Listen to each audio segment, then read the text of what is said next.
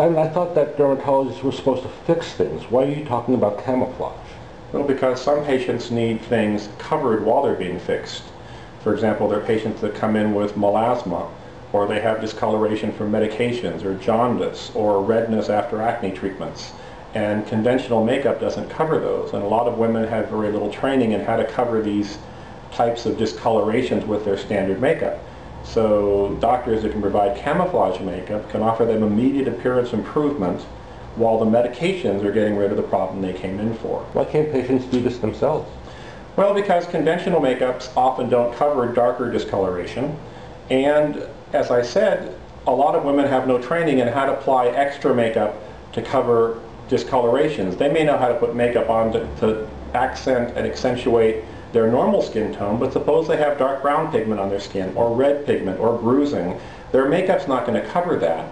And even though concealers are offered over the counter, very often they don't correctly alter and correct the color back to the patient's normal skin tone. So it takes someone trained in camouflage makeup to provide them with makeup that's easy to apply and is the right color and texture for their skin so that those discolorations look more normal when they go out in public.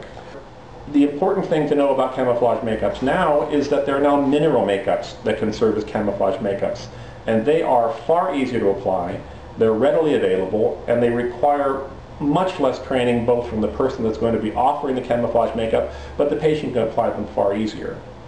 And a lot of patients won't have procedures done if they know they're going to be discolored for 5 to 7 days or 2 weeks. However, if you tell them and show them that you have camouflage makeup, they may accept that more effective treatment because they know when they come in for their post-op visit, you're going to give them makeup that's going to normalize their appearance and allow them to go out in public.